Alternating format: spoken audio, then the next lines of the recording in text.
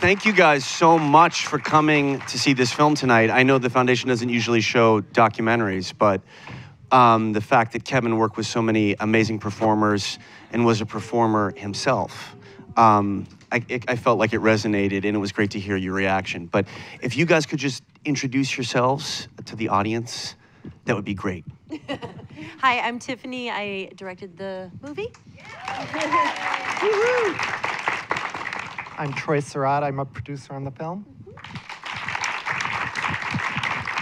I'm Lee Moe. I work with Tori Amos and got involved in the project through Tiffany and a friend. Hi, I'm Veronica Webb. I'm here because all these wonderful people were kind enough to invite me to be in the movie, and I was also lucky enough to have Kevyn make me beautiful over and over and over again. Thank you, guys. So I guess let's just jump right in. And how did this project come about? Like, what possessed you to make this film on Kevyn? I have a background in makeup and met you doing your makeup, and That's true. always was inspired by Kevyn, of course, and had his books always. And when we finished making Fall to Rise, we said, what's the next project? And I started picking away at Kevyn.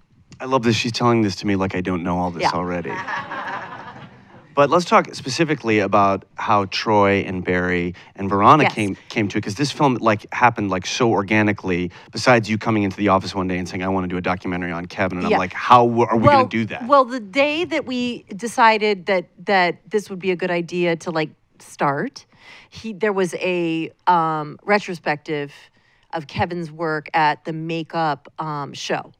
And so Kelly, our then intern, went and shot that. And then we just went through the book and said, let's just start asking people. And one person that I really, really, really said, we can't do this without talking to Troy. And he answered my email after 5 billion times. She's very persistent. Yeah. I would have given up on Cher the first time they were like, "No." Yes. And and so when Troy and I met, and it was so funny because his answer back to me was in an email at 1:11, and a Tori song came on the radio. I'll never forget. And you and I talked, and then not too far after that, we interviewed Tori and Victoria and Veronica. We did them in October of 2015. If you can believe it. And we have been making it, then we cut together the interviews, and here we are. Yeah, the film took 4 years, but what I'm trying to get at is there was this mafia of makeup artists and hair professionals that wanted to see this film come to light. Yeah. And Troy was so instrumental being Kevyn's protege. Troy, can you talk about what you Troy thought? knew Veronica from working together, and then that's how I think we got. Was Veronica our first ask? Yeah, one of them. Yes. Yeah. But Troy, can you talk about, one, what it was like working with Kevyn, and two, because I know this was a passion of yours to get a film made about him. Yeah, I mean, I think that when Tiffany approached me at first and I sort of ignored the emails, I just wasn't ready to go there or to delve into the sacred part of that experience. And upon meeting Tiffany, I knew that her heart was pure and in the right place. We talked one afternoon and we laughed and we cried, and There was a lot of crying. There was a a lot of crying. lunches. There was a lot of crying. And at the end of the meeting, I was like, well, I have to think about it. And I went home, and I was in some random place. I sort of prayed for a sign, and I was in some random place, and a Tori song came on. And I was like, oh, that's weird. That's my sign. Crazy. And so, so I think I called you back on a Monday, and I was like, let's do it. Yeah. And Barry, again, Tori is so amazing in the film. And if you don't know, Barry works, on many TV shows and sort of straddles celebrity and TV. how did you get Tori to want to do this? Because I know she, like, that's the thing about this. Like, Kevyn was so revered and loved that so many people, there was such a trust issue that it was like this whole universe became this crazy family where we became part of Kevyn's family gradually. How did you get Tori to want to do this? I know she had talked to you about this, but had like reservations. Well, I think something I always noticed in Tori's life in the 10 years I've been with her is that Kevyn was and still is a huge part of her life. So as much as it's hard for her, I think, to revisit those times, when Tiffany reached out, it was kind of, to me, super important because Kevyn was somebody that kind of shaped my life, even though I never met him, and still is somebody that I look up to. That it was kind of my mission to get Tori involved as much as I could. So whatever I could do to kind of plant that seed. And it's funny because watching this, some of the footage of Kevyn from his like home movies is in Tori's house, where Tori and I had kind of the final conversation about whether or not to do that. And during that trip, we stumbled upon some Polaroids that were Kevyn's that he had taken, and just random signs like that. I think like Troy and Tiffany are talking about, like these signs from Kevyn kind of dropped in, and it all kind of organically happened from that point on. And Veronica, your interview was so intelligent and so amazing, and I felt like you the women, like the supermodels, like rallied, like they were like, we're there. And I was blown away because like I grew up with all of you like on my wall, and you were all like incredible. Like we had much, no one was difficult, but there were some people that just still blow my mind. I'm like, why didn't you want to do this? But like, what possessed you to come and talk? Well, no one is incredible alone. And it's people like Kevyn, it's people like Troy, it's people like Stephen Meisel, it's the designers, it's the photographers, it's the people who lock themselves away in rooms for hours and hours and hours and suffer and practice and plan and work over and over and over again for that one moment, where the lights go on and that person sits in the chair and they give you everything. And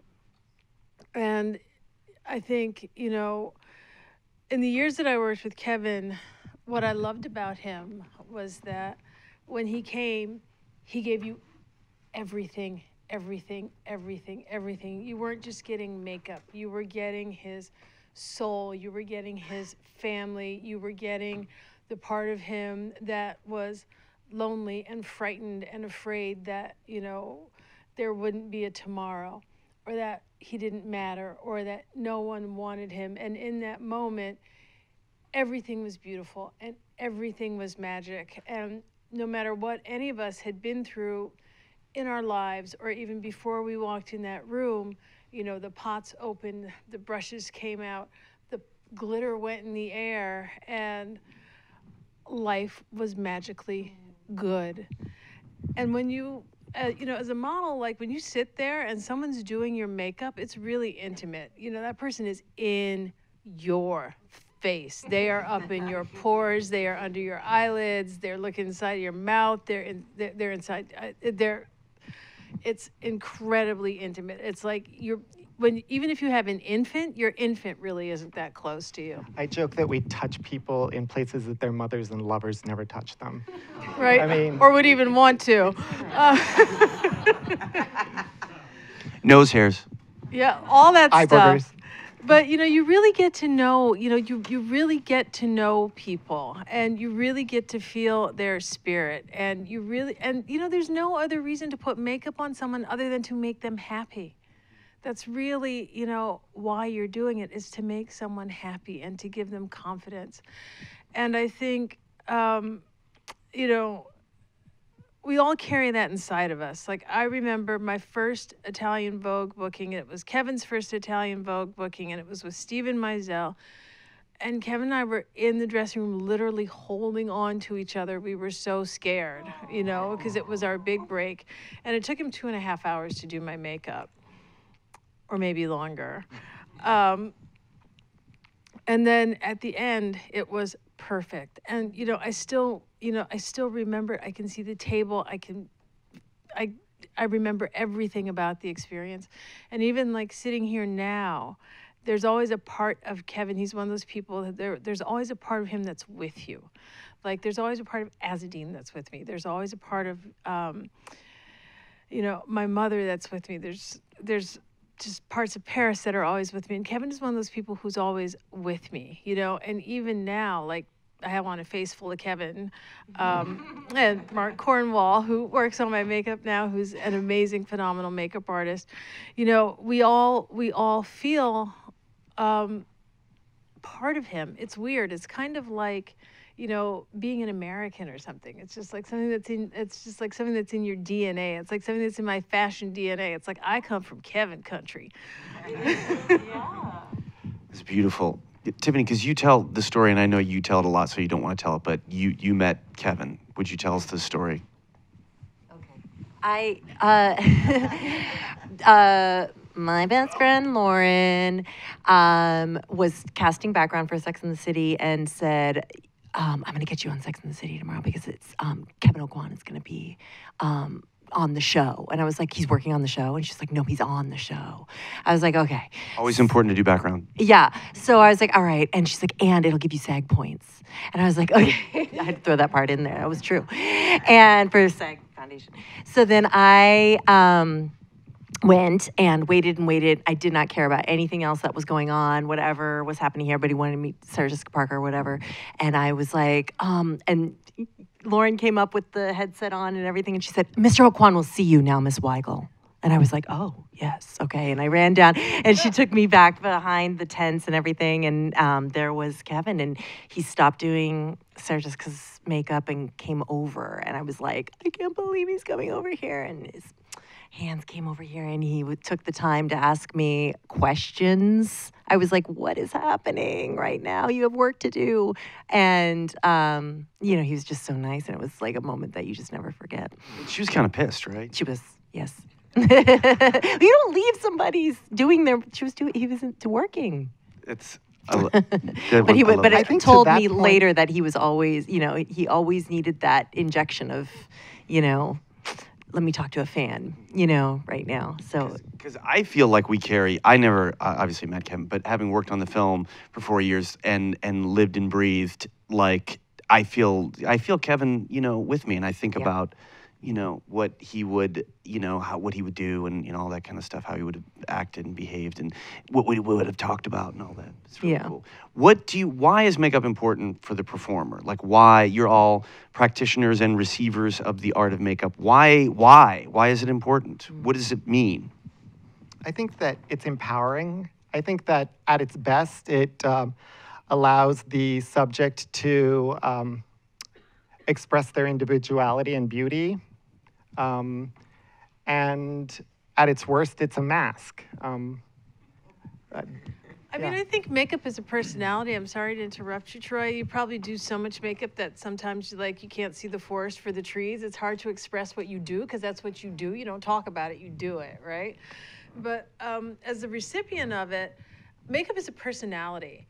Makeup is like all the parts of your face and your bone structure and also of your interior thoughts that you want to express that you can make real in a way and so it makes it instantly creates a mood and it starts a conversation. It's like a painting, as soon as you walk into a room and there's a piece of art on the wall, the conversation starts in your head.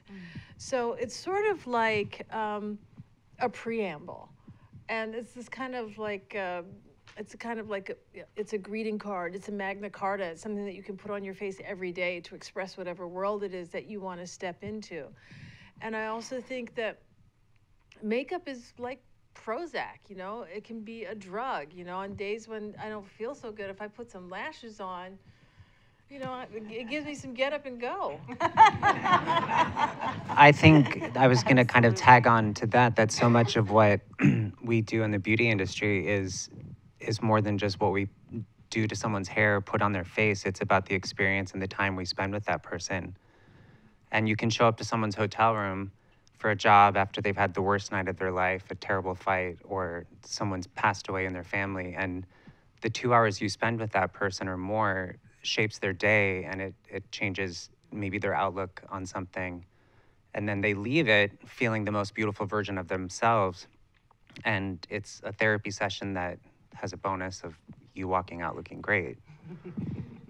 It's an emotional experience as well as like a physical experience. And Barry, we were talking earlier too about, because Barry's working on a show with Giovanni Ribisi and Margot Martindale, and that experience of like maybe not editorial or music video, but like the day-to-day, like actor, I'm, you know, doing a guest spot on a show and I'm gonna go in and I'm like really nervous and I'm going into this crazy trailer and it's rickety and there's the star of the show and, oh, what do I say to him? And then that Barry pops up and he's like, hey, so you're playing like a crazy killer today.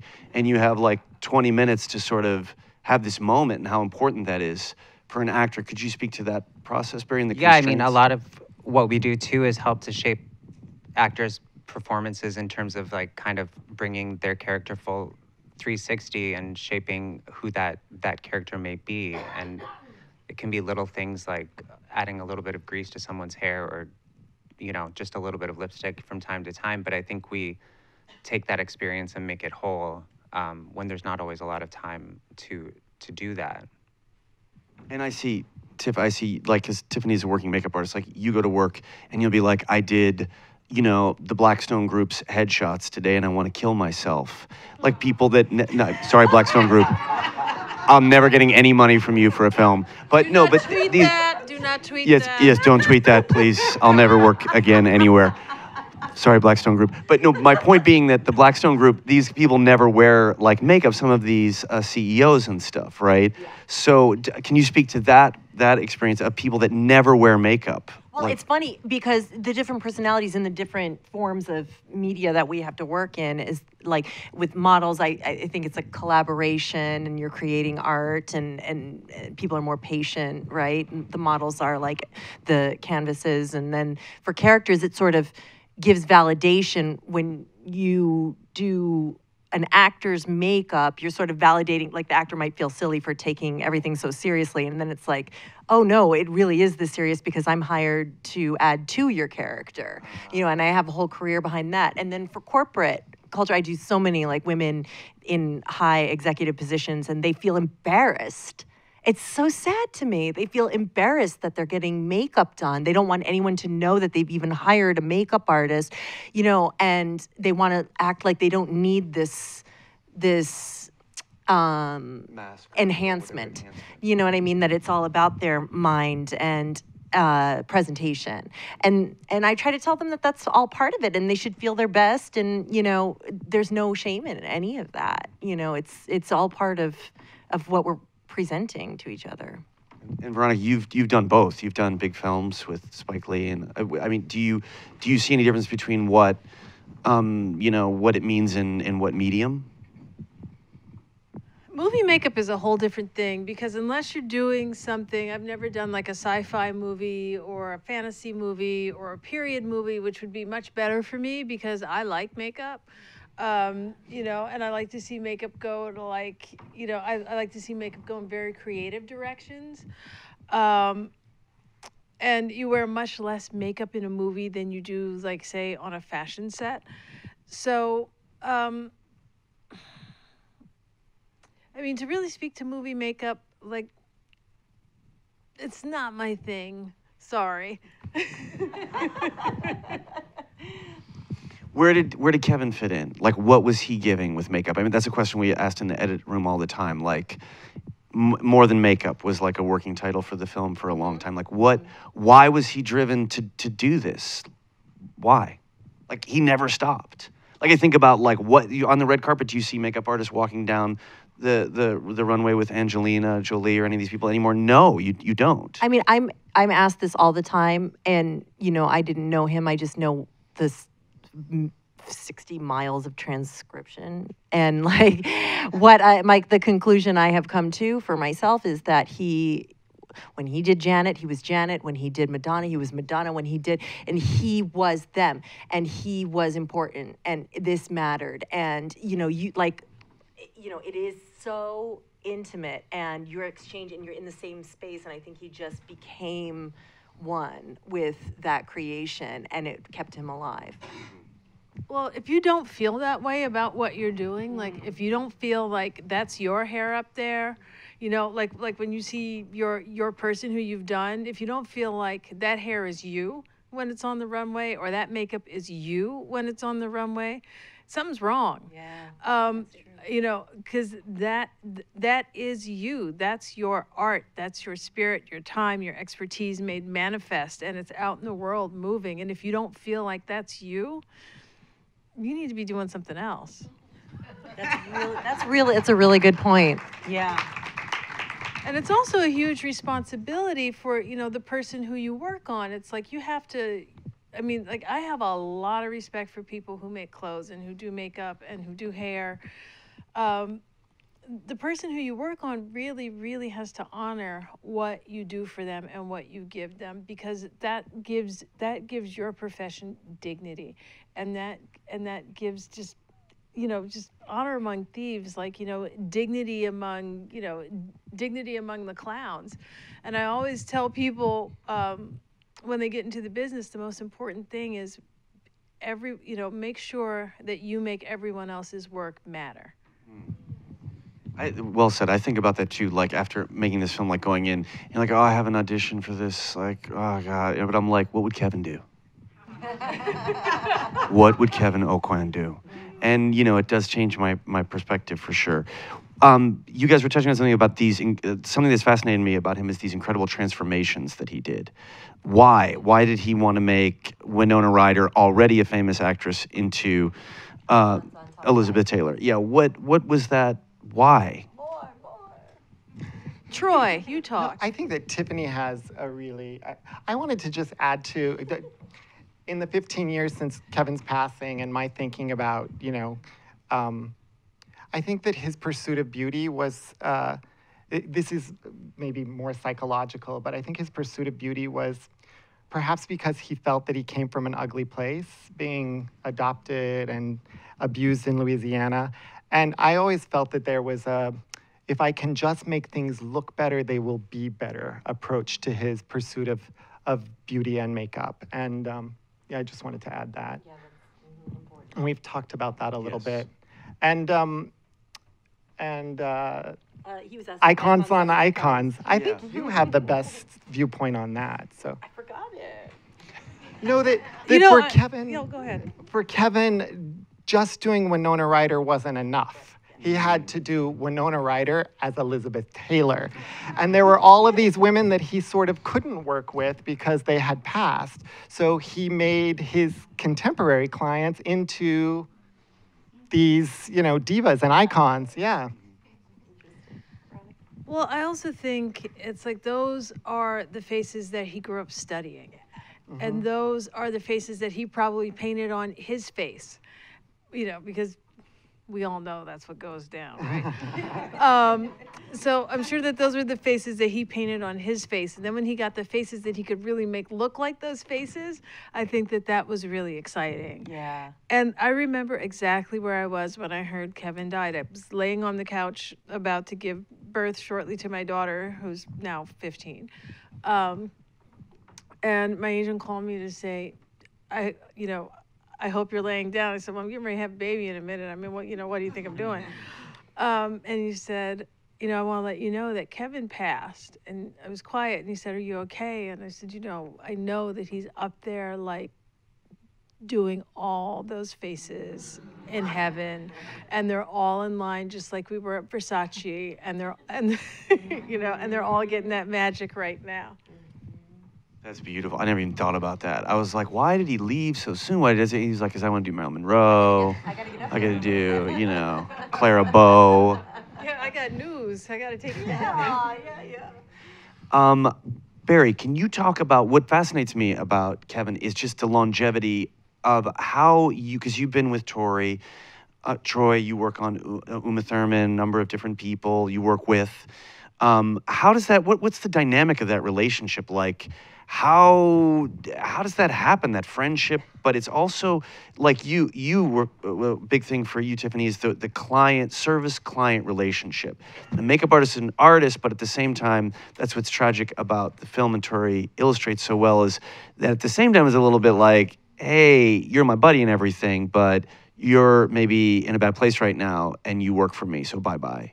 So how does that relationship like grow and foster, and someone like Tori that you work with, someone that you maintain this friendship with, that they call just you?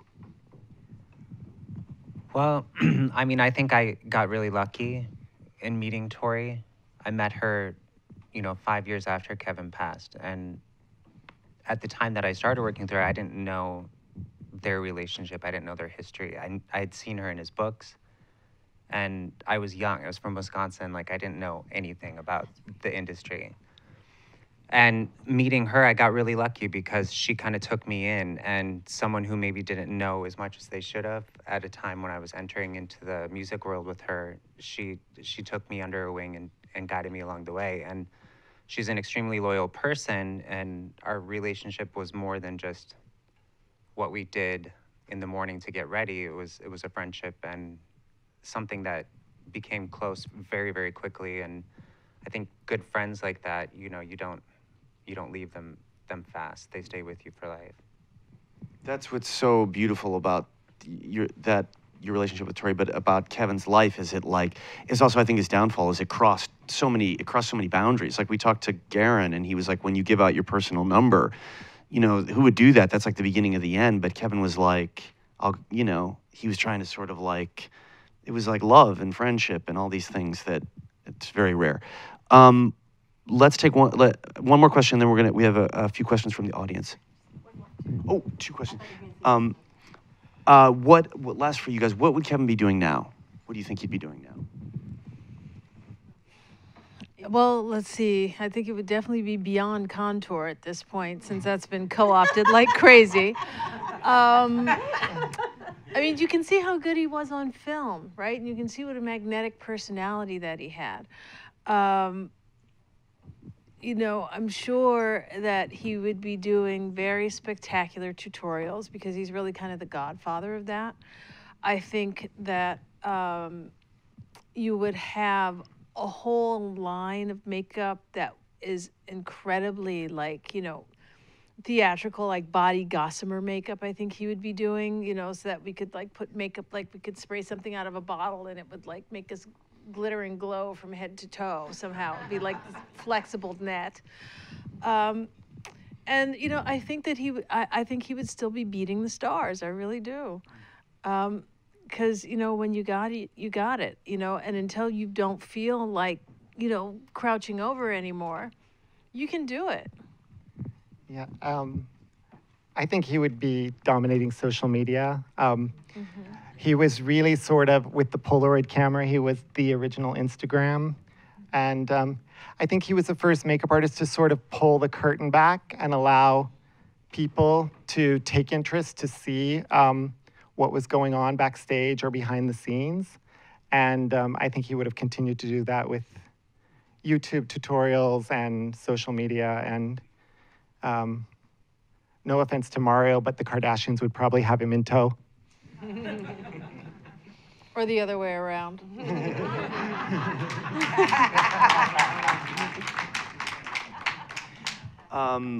We have a question for the director, and this is a good segue into talking about the release of the film. Kevin published a how-to book about his work. I think it's out of print. Will it be reissued? Oh my gosh, yes! With the release of the film, or will it be released online? And I just added this. And plant. when will the film be released? And P.S. Thank you for remembering Kevin. It's very sweet. This is a plant. From TH. Guys, there is a rumor that may be true that they're going to reprint Art of Makeup, which is the original book, which is beautiful. And the author of that book was like, maybe we can talk about this all happening at the same time, because today we decided to go with the company, The Orchard, for the release of the film. So you are the first to know. First to know, it'll be out later this year. Yep. And I have a question from Gil for Veronica. Favorite look Kevyn did for you? I want to know that. Oh my gosh. Okay. Let's see. Well, I used to go over to Kevyn's apartment and he would do my eyebrows when he had eyebrow ideas. He's like, "Are you doing anything? Do you want to come over? Can I do your eyebrows?" Okay. You know, so then I would go over there and I would get like scalped. Oh my gosh. I mean, you know, for me, like there were so many great fashion show looks, especially like Todd Oldham, because, you know, he really went to town at Todd Oldham. I loved, I'm sorry, there's several. Then the Isaac Mizrahi Unzip show with the hot pink blush and the red lips. That was great.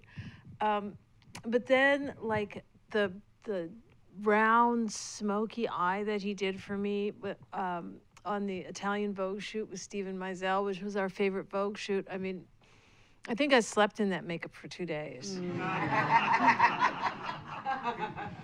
Of course. Well, I just want to thank you guys. I want to thank this amazing panel. Thank you, honey, for wanting to make this film, because I was like, what? And thank you guys for coming out tonight, and tell your friends. Thank you guys.